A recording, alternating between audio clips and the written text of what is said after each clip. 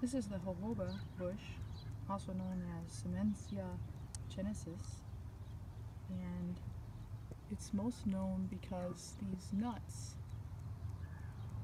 were used as a high-pressure lubricant during World War II. And the only other place in the world that that lubricant was found was in sperm whales. And so to keep whales from being killed, just to fuel the war effort, the jojoba bush began to be harvested, the nuts. Although Native Americans have been harvesting the jojoba nuts for thousands of years. And it's also used in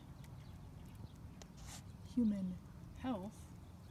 It's thought to curb appetite, and it's one of the few things in the world that is a straight chain amino acid, and it's also a straight chain amino alcohol, and it's unsaturated.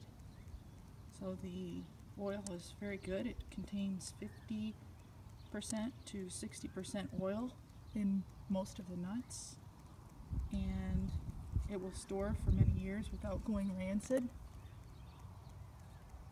And it's a resin, it's an alkaloid, and it's glyceride-free oil. So this is the jojoba bush nut.